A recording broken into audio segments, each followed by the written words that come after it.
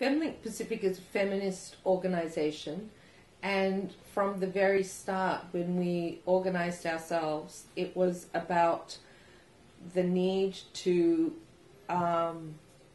counter the underrepresentation of women in the media, particularly broadcasting.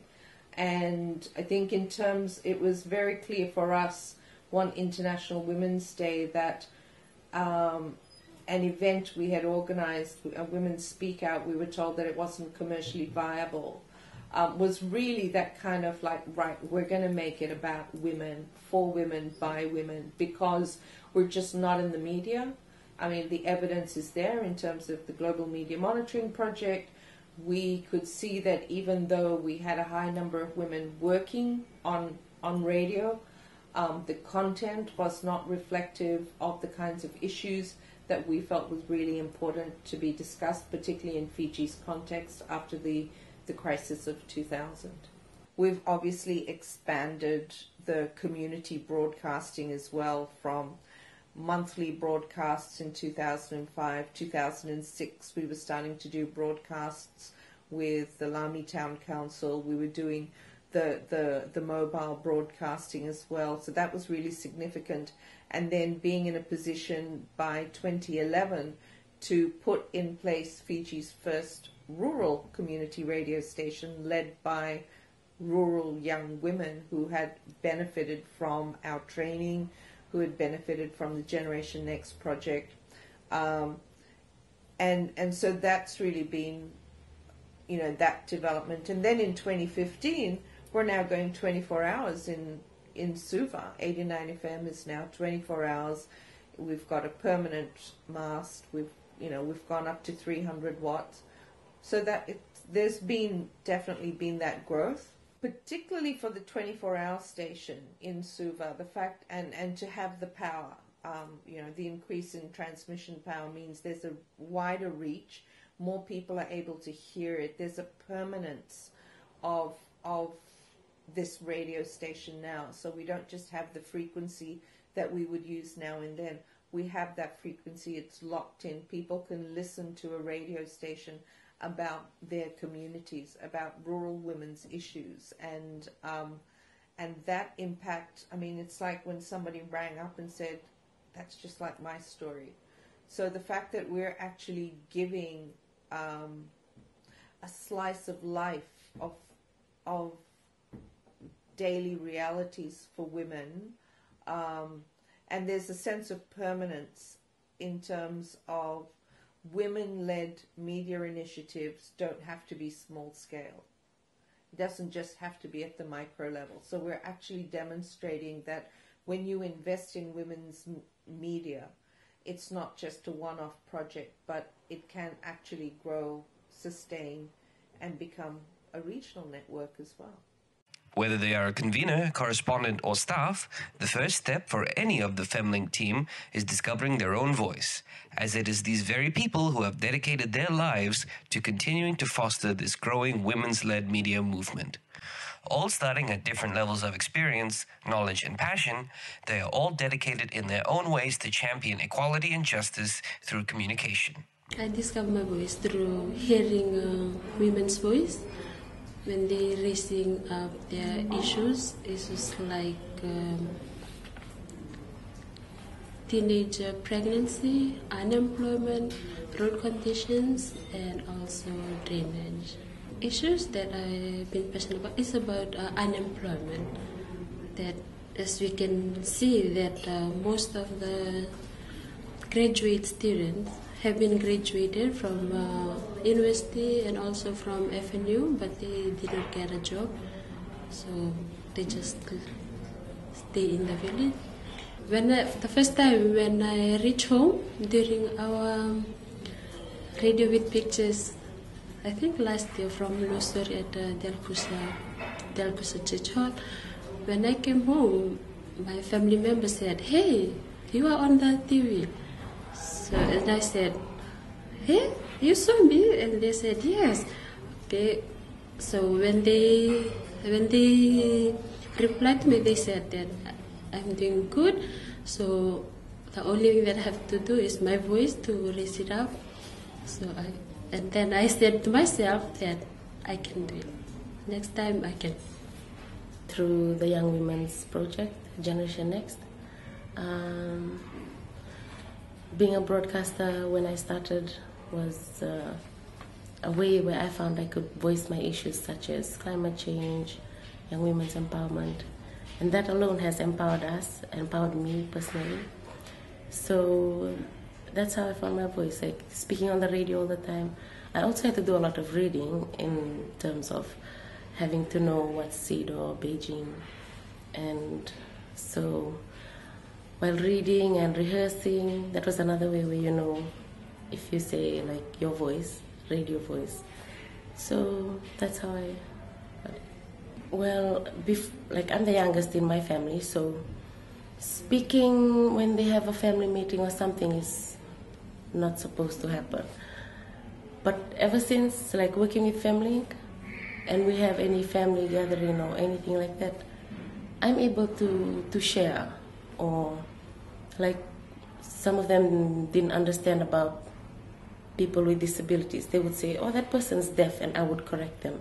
No, that person has hearing impairment. So, and that's how, you know, I also make a change within my family. For me, it has meant a lot. Firstly, I was a very shy person. I wouldn't like to go up and speak to it, even the rural women. I couldn't do that because, well, tradition and culture, the younger generation have to listen to the older ones. So trying my best to just stand up there and speak to the older women was a challenge. But now it's about giving them information and not about what was holding me back at the time, which was culture and stuff. I put that aside, and because of the work that I'm doing with FemLink, it's about trying to empower those rural women and show them that you can come up and speak. So for me, being with FemLink has made me see things differently. It was a great challenge to me to be part of the FemLink Pacific Network, because then what it means is, because most of the time I was at home, and now I'm able to come out of my shell, I would say, and have the freedom to participate in the community. The first time I heard myself on the radio, well, it was quite interesting because I've never met, or I've never seen the radio before, or have never given the chance to speak, on the radio.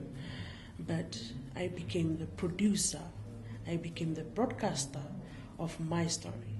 So when I heard me telling my story, when we were told to produce our own story through the workshop that I joined in, and that's when I heard my voice, my radio voice. For me, I appreciated the fact that for me it was not just about me hearing my voice there. It was about enabling that space for women to share and speak about their concerns, their priority, which they were facing that time. And I remember clearly one of the women that I recorded in those earlier days. She said, this was Mrs. Dare, she said, why we like about this recording is that there's some sensitive issue, we cannot really say it in people's faces. And we can say it here because it is a safe space, it's just us. So it was that voice enabling the environment for women and us to sit and talk. And as we move along, when young women came in, for me, I find that maybe my role or my voice is more for a different type of space, like in facilitation and convening meeting. And I like to listen more to young women on radio. So this is about me finding my voice, where I should be standing and where I should be projecting my participation. So I think that for me, my voice is not so much, these are my issues and this is what I want, because I am a woman in the capital. I now have a job. I, have had the opportunity to get educated and all that kind of stuff. So my voice is kind of meant to be the amplifier, the speaker. So not so much, this is my story, but this is what women are saying. When I was working with Family Pacific, I live in the Lami area, and I always broadcast, and I always hear the issues that women from Nosori, women from Ba, women from Tavua, Lambasa, I hear their stories, and I always wonder, and I'll think, I'm living in Lami. Why can't I do something for the women of Lami?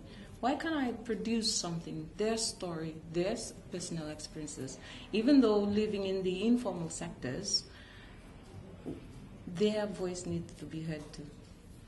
I am a very shy person and I'm not a public speaker. But since I have been involved with Family Pacific, going out in the community and doing radio broadcast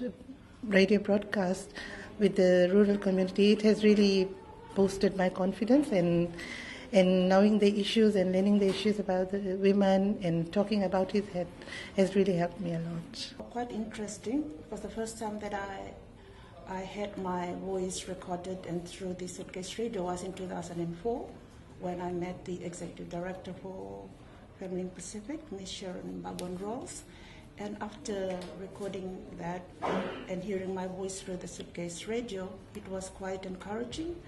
And I think it was empowering as well. And it has also given me a chance to know that I can do much more advocating for women, especially at that point in time.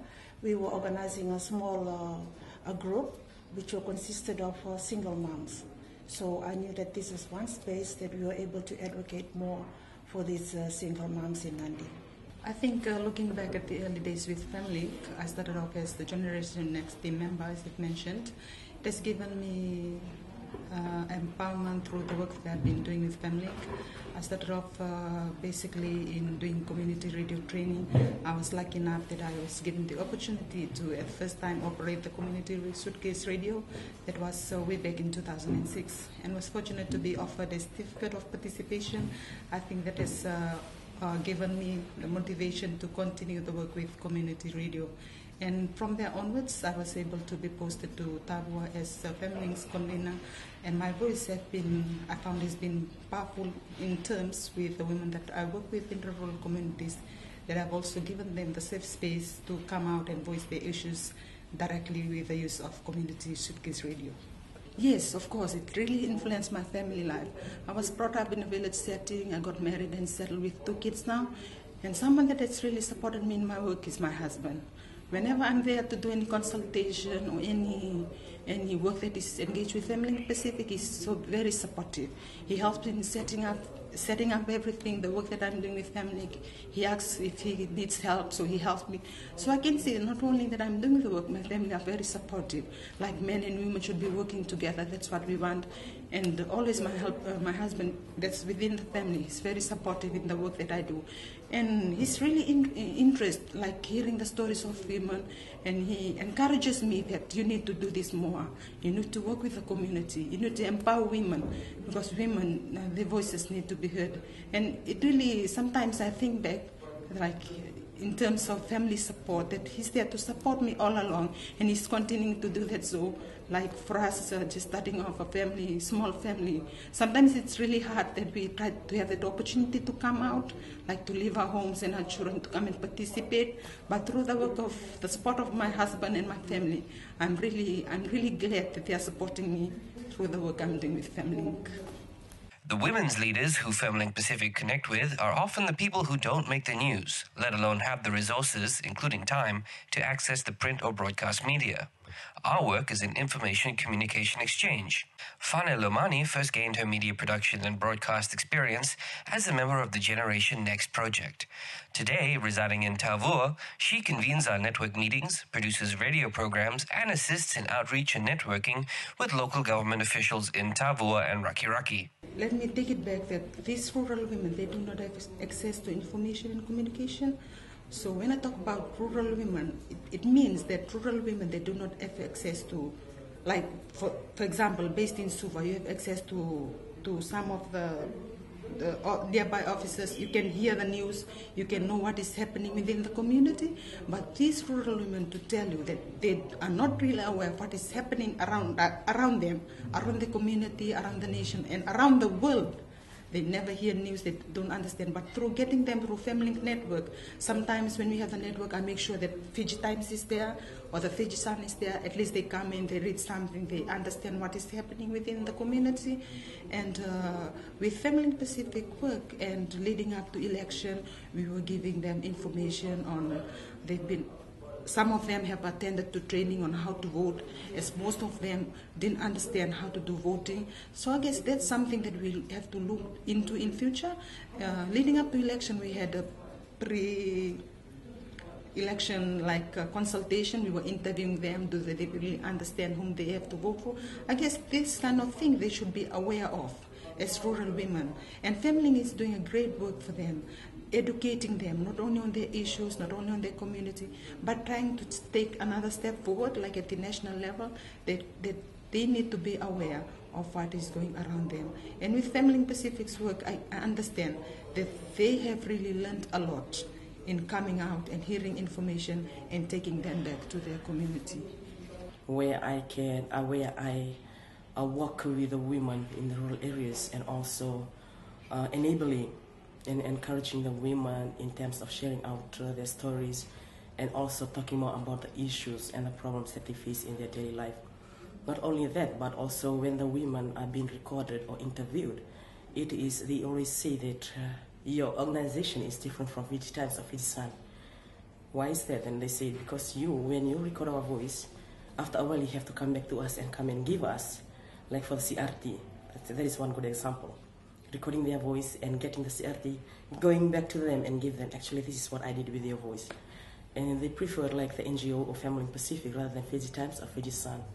And she said because Fiji Times, Fiji Sun, whenever they're in need, they come running to us for our story or anything.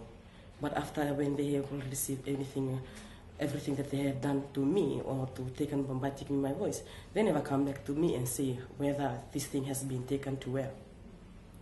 As the Pacific coordinator of the WAC Global Media Monitoring Project, we also turn our attention to not just monitoring the news, but addressing the gaps in news media reports through a radio show titled Who Makes the News? We're constantly talking about what the mainstream media is doing and what we can do to balance it out, particularly in terms of balancing the scales of gender. And so what we do is promote women and their experiences, women and their leadership, to constantly remind people that there is no excuse to not involve them. So that's what I feel that we do, and that's what we try and do every day. And I think every day is kind of an achievement because part of my work is doing a daily, writing a daily feature. So every day being able to put at least one story out a day means that you're putting close to maybe 300 stories out in a year, and those are 300 women that otherwise wouldn't be in the media space. The way women communicated in 2000 following the civilian coup and during the Blue Ribbon Peace Vigil campaign differed greatly from the experiences following the 1987 military coup. In 2000, some of us had access to mobile phone technology and the internet. Since then, it has been increasingly clear that the onset of new medias and ICTs has molded the way we communicate. With the challenges, like for now, the instability of the country. And when it comes to freedom of expression, that's one of the challenges young women and women are facing. And they have like fear in them of talking.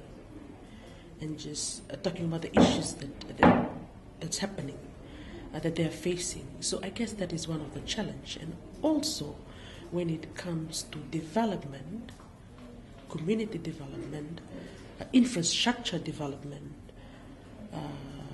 and development in all areas, I think that the transformation, of the people in power, for the decision makers, we have somebody who is managing this, and then this one is resigned or terminated, and then another one comes in and does not, keep track of the things that is planned already. And I think that is one of the biggest challenge, like Fiji is facing, because of the different, decision people coming in to the decision-making process and not keeping, not sustaining that, in the plans. And I guess that's one of the challenge. Yes, mainly last year when we had the elections, and then we had to, when there's something that happens in the government and we try and get the people to share their views on what they think about it, they would, no, I don't want to. I wouldn't want to speak because they're scared that something might, happen to them. The government might come after them or something like that. Even though we tell them it's okay to speak, we will filter what you, if there's something wrong, they still wouldn't want to. So it's in those kind of situations.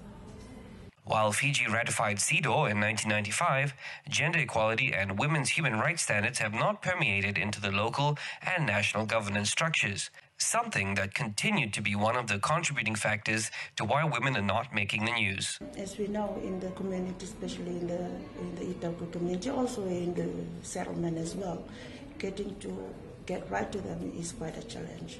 You have to go through so many processes. You have to consider the Ramanikoro, or in the settlement you have to see, the family. If you can go in and talk to the women and try to do your work, it's very hard. There's a barrier there, and that barriers still exist. And thankful to Family Pacific, sometimes we, out of empowering, we are able to, just try to find a way to go through that. But yeah, that's a challenge, and it's still existing, and it will go on with other communities as well. By going to the field, the only thing that stops women from speaking is because for us, like the Itauki people, we like to have our traditions, culture. Because I can still remember in some of the communities, the women are not given chances to speak in terms of meeting and stuff. But in another case, if we just go to the women and be with the women, then they can speak out a word slowly, but in the Itauki language. But if we keep on visiting them by month or by fortnight, then they'll change. Obviously, they will change. I'll give an example with one lady that I've seen that has changed, Kalawati. She would never want to speak. And even though if we told her, no, you can speak your vernacular or Hindi, she would say, no, it's okay. But now, my name is Kalawati. She's managed to say her name. She's managed to, to say what her group is doing. So it changes, it shows that she is empowered enough to speak. She even speaks to the Itauki women, whom she didn't do before. So, yeah. Well, I would say currently we are having the 1325 monthly consultation, which helps a lot. The women have developed themselves. They have become very confident to talk and to relate their matters, and they are opening up. And I have seen the silence of culture has broken. They integrate very well with other, and this when the members come, they come from different groups, and that multiculturalism also gets. And I think a bigger we can extend more from last so many years. It has been extending. This expansion has helped the women of all cultures to meet and to relate their affairs, and then also we have seen through these messages which women gave on, the other groups, they are interested. They talk about family and how can we be involved. So not restrictions are there, but looking at the other background, then we are able to communicate with monthly consultation for 10 women. If this consultation goes beyond that, so other women can also get involved. We have good structures in place to make sure that we're not just protecting ourselves as a media organization, but also protecting the women who do not necessarily take a risk, but go out of their way and have had to come out of their shell to share their story in an attempt to create change and improve their living situation. So those are some of the challenges. As a feminist media organization, Femlink Pacific has deliberately used our community media process to develop, produce, and distribute our media and policy initiatives with women leaders. This has resulted in the convening of what is referred to as our monthly 1325 network meetings, now hosted in Tavua, Ba, Nandi, Nausori, Lambasa, and slowly extending into other communities due to a growing demand from women to have regular network meetings. I can say to an extent where it has brought a whole lot of people together since 2006 and now. The numbers have changed over time. It has always increased. People wanting to know more, like an example in Lambasa, it has Femlink there has brought us to reach Rambi now. You know, they've we are heard at a broader network now. So it's very important. People coming in shows that the work that we are doing has a meaning to them. So that's why it's really important what we're doing, getting the media for people to come and voice their issues and their opinions. I think it continues to provide a safe space for women to get access to information. Mainstream media is very important to us in Suva, but it is more or less inaccessible to those who don't have money to buy the paper, who don't have electricity to access the news. And so the more that we can provide these spaces so that women feel like they have a connection to decision makers and then they can hold those decision makers accountable, the more that they can continue to engage at the local level to improve their communities. One of the experience that I had, and that's where I built my passion from, is then I realized that I have this inner voice. Was when I went out to Lambasa. That's the first time for me to go out to Lambasa. And then we went out to Vunimoli, like how many kilometers away from Lambasa town, just traveling on the road, meeting the women, listening to them. That just broke my heart. And I could remember,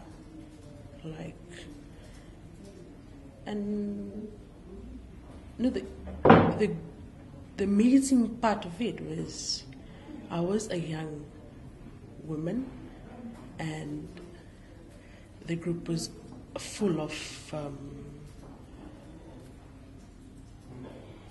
it's a multiracial group, but then at that time there were only Indo-Fijian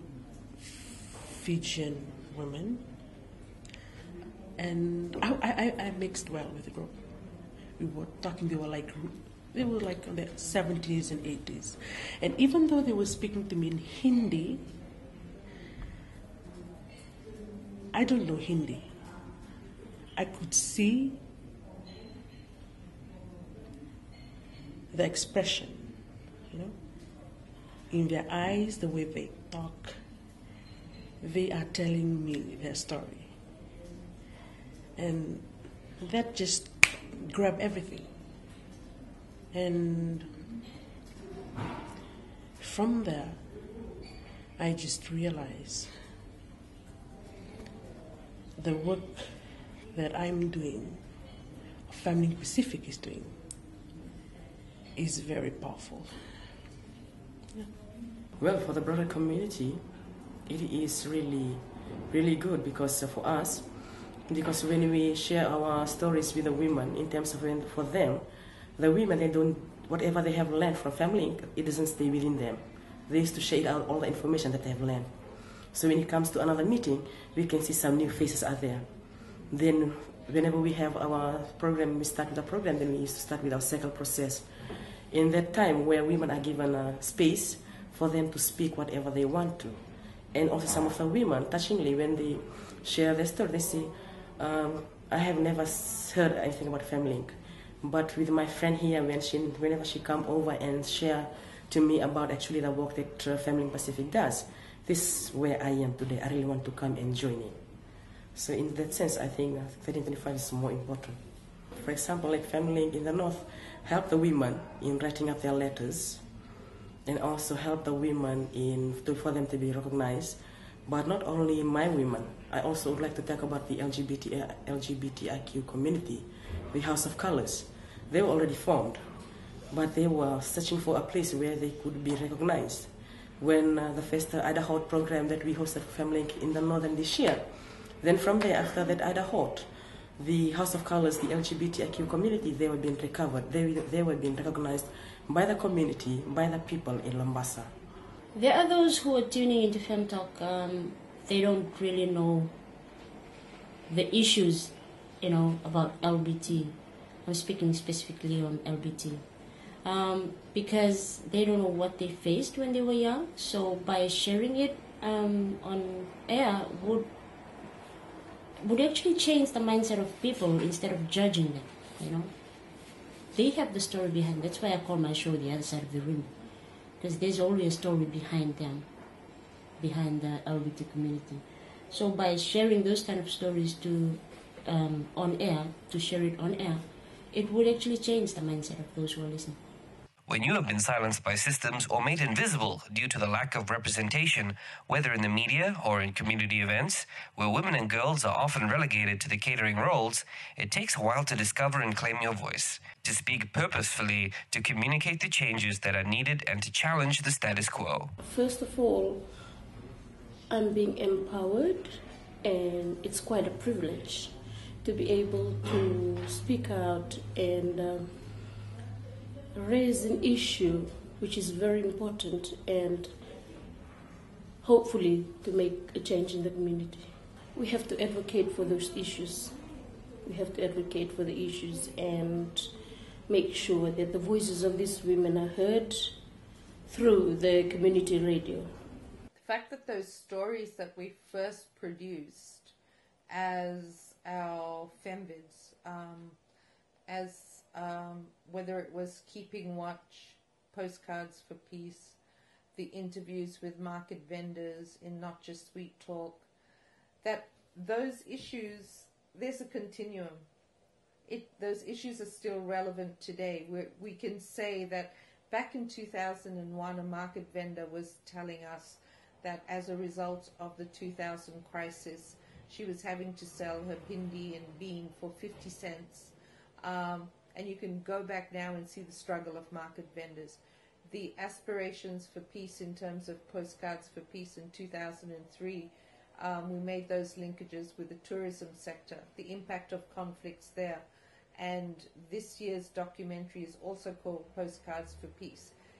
But this time there's a regional perspective in terms of Pacific postcards, Pacific communication. So it's a continuum. It's not like, okay, we've dealt with it, now let's move on. Peace building takes it's ongoing work, and we still haven't resolved the issues that brought us together in 2000. So it's ongoing work. And I think every day is kind of an achievement, because part of my work is doing a daily, writing a daily feature. So every day being able to put at least one story out a day means that you're putting close to maybe 300 stories out in a year, and those are 300 women that otherwise wouldn't be in the media space. We are giving the women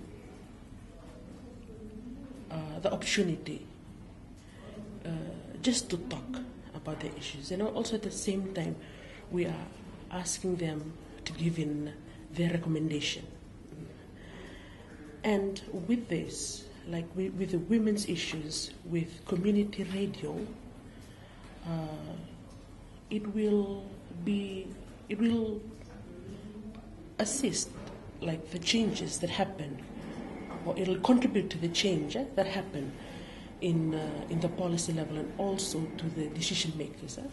So I think that is one of the greatest thing, that Family Pacific is doing, and also recognizing, the women as the agents of change in their different communities, and empowering them to utilize their leadership skills. For me, I feel that the value in there is that it's not only them hearing their voices, but it's more so in how that is impacting their participation, in them speaking out. The value in it that I've seen in my experience, and I've actually seen it working across, over the years, is it builds a certain level of confidence in these women. I can speak, really, I can engage there, it's me talking there and saying this. And I see the changes in these women. I see women started speaking in their vernacular at first, and they hear themselves on radio. And the next time around, when we come to speak with them, they are speaking in English. So that was one step forward in their building their confidence. Well, in that sense, because through sharing, the women in the community where I come from, they have started to develop in terms of sharing their issues. They have stood up to fight for their own right. And also they're trying to be recognized everywhere. And also forming communities, forming groups, clubs. And also they have projects. That is one social change that I've seen within the women. Not only that, even for them, before they hardly speak to the ministers or to any of the government officials. But by coming to the consultation for Family Pacific, they can just go to any of the government department and speak to them. After being part of that, they get involved with other functions as well in the community, and they start to share with other friends as well, especially in the home, sharing with the husbands and the children and the daughters. And it has also helped the family. It's broadened how they see women and to participate, and even the husbands, especially coming from patriotic society, the men becoming to understand women more, that they can do much better than just staying in the home. My family, they started understanding what family is, because before there was not any knowledge about family. So now, associating myself with family, they have seen the difference, and they see the strategies the family is using, which is quite beneficial to all. And the other part I have noticed, there is a young girl in my family currently in high school. She attended one of the young women's family consultation program in Nandi, and she was very much excited. And she is so much interested with family, and in the holidays, she was asking me before, any more workshop in the holidays so that I can join in. So that shows this inspiration we're getting. The younger women are getting the inspiration from families. From the local level networks to national and international fora, it is clear that our process of community media consultations reveals the evidence that women are leading in their communities and young women have the potential to lead. When they come, they're not representing themselves. It's not about them or their family. It's about the community at large. So when they come to sharing their issues, as I've highlighted in the past 2 days, that there was a lady from Vatukula Beck Road, which is about 20 kilometers from Tabua. She has been part of our network since Family started in 2012, and she has been highlighting the issue with electricity. So for 3 years, she's trying to get the electricity supply in her home. We had a program with Family Pacific, and we invited the local government to present it as our speakers. So she was able to highlight this issue directly to the district officer, which happens to be a lady. So through that engagement, through that connection of sharing information, she was able to have the electricity restored within 2 weeks. So I guess for me that's something that's happened, development has happened, not only within her family, but within the community as a whole. I think family has been doing a great work for them, not only documenting their stories, but development and changes have been happening for the community. For example, in Nosuri we have 9 states. The only issues that she have been raising is that in their village meeting, only men are allowed to talk. But when she comes into our 1325 meetings, we have been empower them that women have the right to raise up their voices too. So when she goes back into the community, and the next meeting we have, our 1325, she raised up that she is one of the women will be participate in their village meeting. Yes, during our 1325 monthly meeting, they have been raising their issues. Like for this month, they have been raising the issues. For the next month, they will say what they have been, what the changes they have been see. For example, in Nosuri village, like Nancy have always raised up, is the drainage that beside their village is the Uluiduko Creek. But last consultation with our International Peace Day, she mentioned that the town council have been cleared all the rubbish that in the drain so that they can make it wider, and the drain start to flow well into the river. Also in the Yalelevu community, when Catherine Tilakoroshi interviewed in radio and TV about the issues with the local town council, how they are treating our women. It's just a small issue, but when they come to collect early in the morning, when they come and collect garbage and all that, and since elderly people are living there and also disabled people, they are being they are just being ill-treated by this.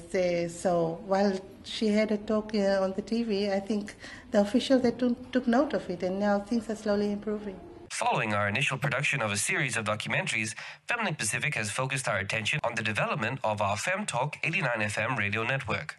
However, the opportunity to be innovative and link television to our mobile radio broadcast in 2012 saw the introduction of the Radio with Pictures series.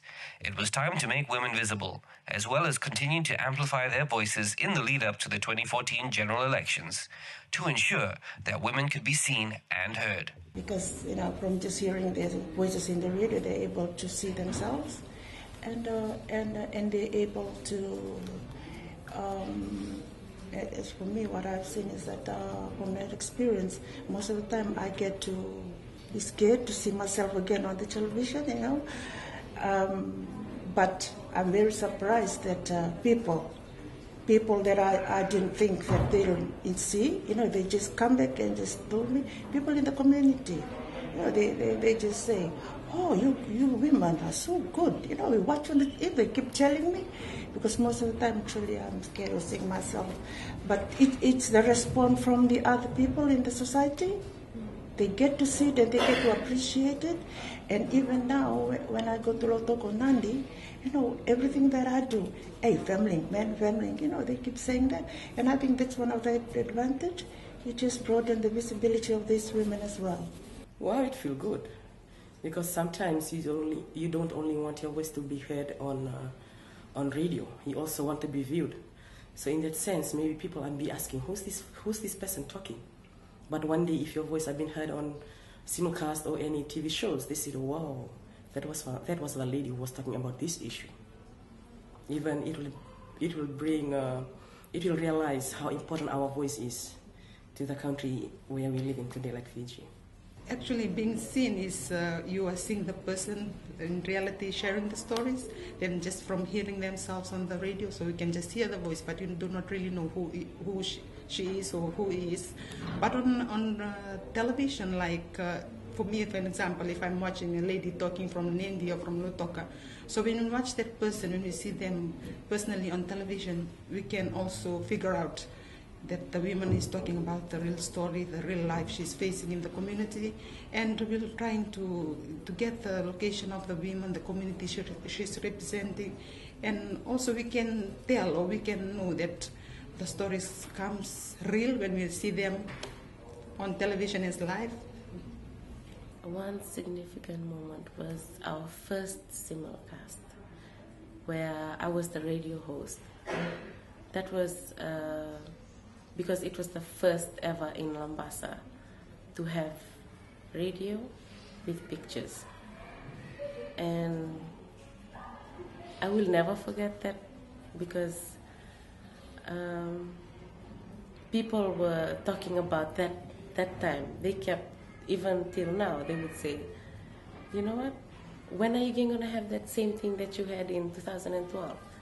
Some of my friends would ask me that because they saw me on television, so that was a significant moment for me.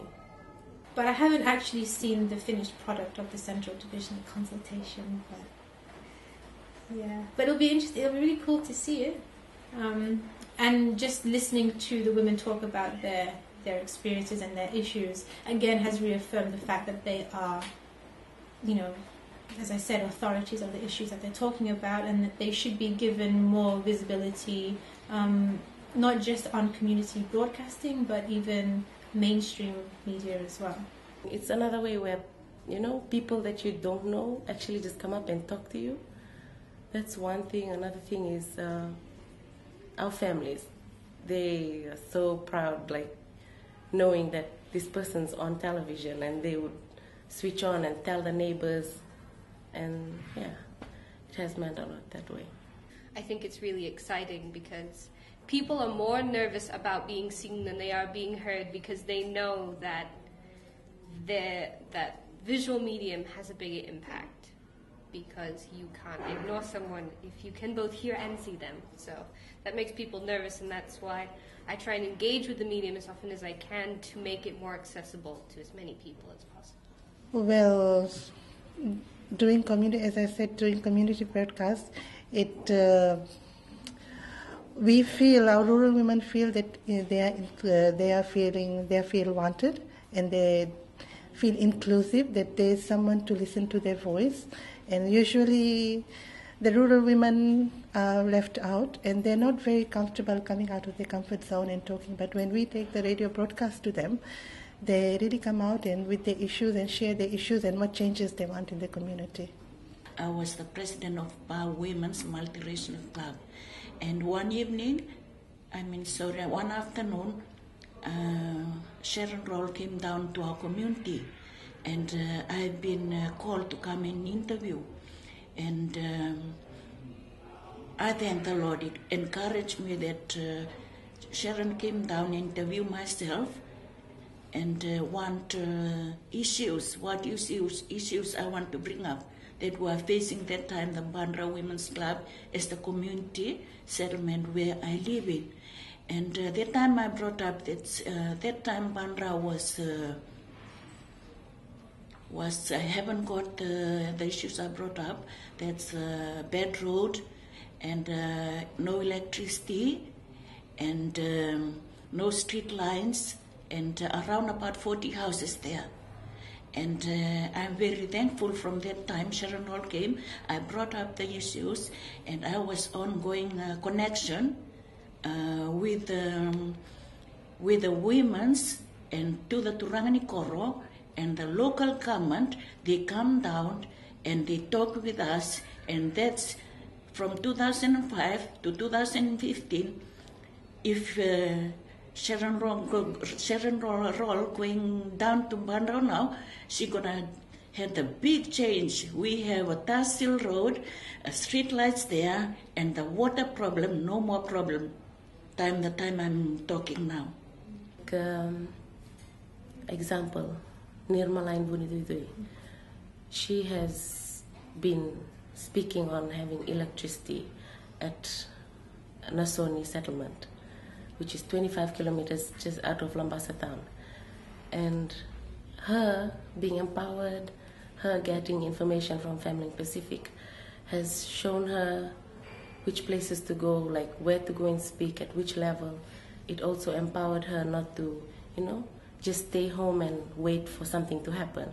So when her attending 1325 meetings, us going to visit them has empowered her that way in making her going out to these places here and fighting for what they really need then in the Sony settlement.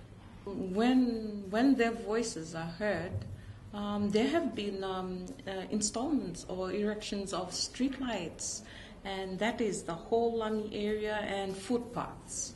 And their voice have been heard too because of the water problem.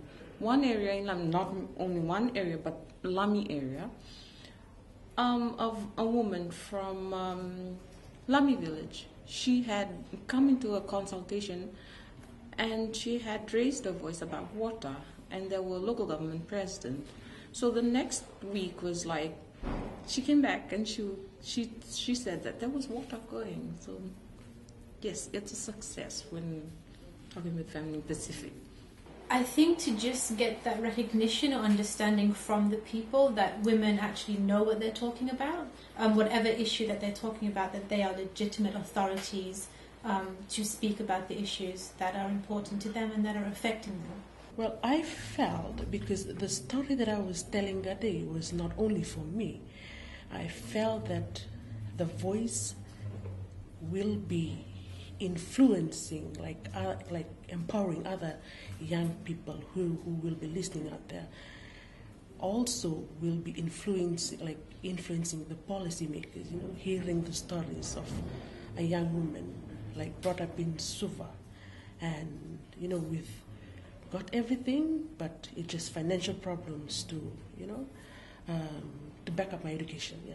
So challenging the structures from the local all the way up to even the global, because I think in the global spaces we're challenging the decisions that are made without actually seeing ourselves as Pacific women in those spaces. So what's relevant to us? So if you're talking about peace and security, whose peace and security? Is it really about peace and security only in the context of African or Asian or Middle East conflicts?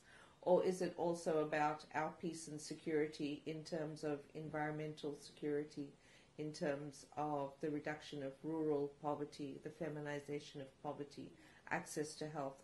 So it's claiming spaces at every level, and if you don't have a voice, you can't claim that space. So I think using the community media model, we have actually been filling those gaps for a lot of the commercial media. And I think the more that we're able to demonstrate how important it is to have media for, by, and about the people, the more that people are able to develop as well as develop their own communities. And so now that we're back in parliamentary democracy, the only thing left to do is empower people so that they are able to operate, one, within a democratic system, but also how do we use the systems that exist and transform the systems that exist to be a proper kind of democracy, or actually to be a functioning and well-developed country, let alone the name of democracy or otherwise, because people are just living in situations that aren't fair in 2015, giving birth to kids by a river, or having to stop bleeding with hair as a community nurse. Those are realities that we hear, but that's not okay in 2015. So the more we're able to communicate this and articulate this, the more that people are able to do that on their own, the more that you're able to raise the issues and then address them. Go back and forth. It's the two-way communication, and without the communication channels, you can't have the change. In Suva, the government is here, everything is here. So voicing our issues in Mombasa is very important for us. We get to have others hear us at all levels. Even the rural women, they are given that opportunity to come. And when they hear us, it empowers them, it empowers us also. My role as the convener, more and more I see it as as a position of opportunity whereby change can happen positively, I hope, in enabling the environment for peace, stability, and sustainable development. So as we started in the beginning with I had this work and passion working in peace building, and peace building is such a broad banner. So in Family Pacific, we based on community media, which is an important tool of peace building. And in Trans and Oceania, in our work with peace building, we are more focused on the ground, working in community, and them analyzing what's their conflict. We have this every day. We don't see conflict whereby violence is visible. But we do have conflict. There is the day-to-day living, for example, the cost of living. Children, babies cannot drink milk because it's too expensive, you can't afford it. Or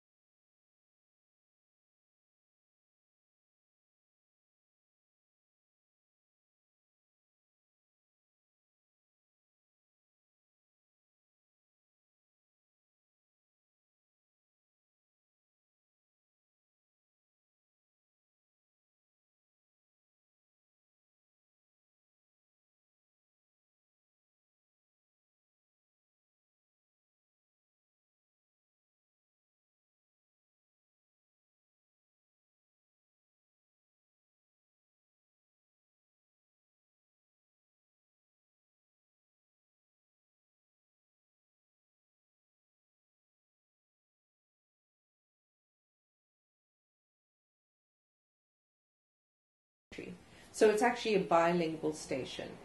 English is our lingua franca, so we are going to have continuity in English. A lot of the programs are in English, but it is about using a language that all ethnic groups can understand. It's about sharing space of with the diversities of women. So we started with Look at My Abilities to promote women's disability rights, and now we have, you know, the LGBT programs with House of Chameleon, with Diva for Equality. We've got a very strong focus on rural women and bringing rural women on the air and young women as producers. So it's really about addressing those gender imbalances, the inequities, but through the voice and through the content that's produced by women.